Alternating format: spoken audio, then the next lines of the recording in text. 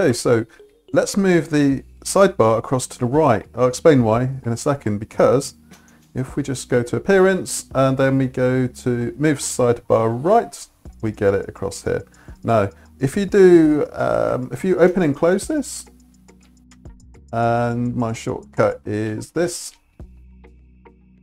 as it appears and reappears, your code doesn't jump about. Do you see how my code is staying in the same place? If I had it on the left, which is the default, move sidebar left, do you see how my code jumps about on the screen?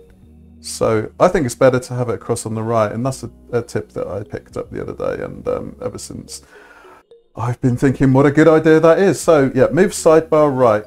There we go. The code stays still. So that's tip number one.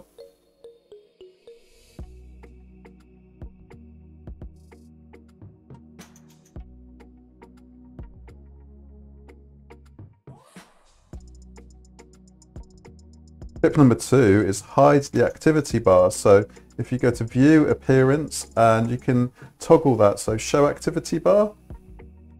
And if I'm in the middle of a project, I don't really often need to use this. And if you know the shortcuts, then you can just gain some extra space on the screen. So you can go to show activity bar. And the other one you can toggle as well is also view, and you can hide the status bar. I don't particularly need that on a lot of the time. So yeah, status bar and activity bar.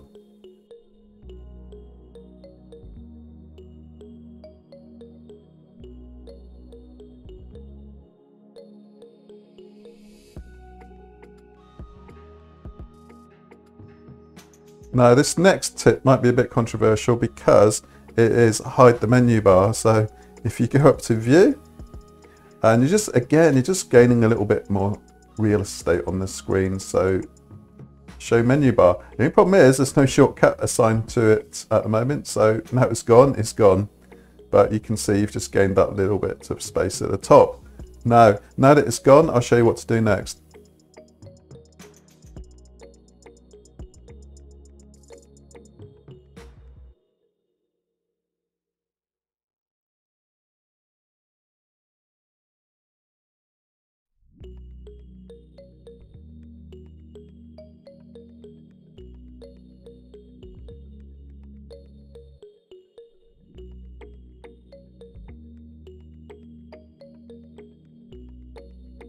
Okay, so now our menu bar's gone.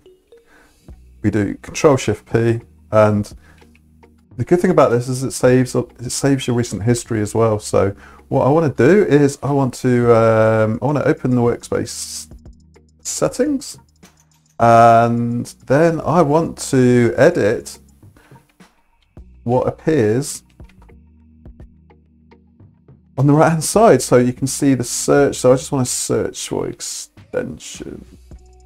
and there we go. Up here somewhere we've got files to exclude, and I want to hide the workspace file extension. So we go add pattern, and then wildcard, and then we say .code -workspace, enter, and it's gone. You see how workspace no longer appears in your right hand folder, which is nice. So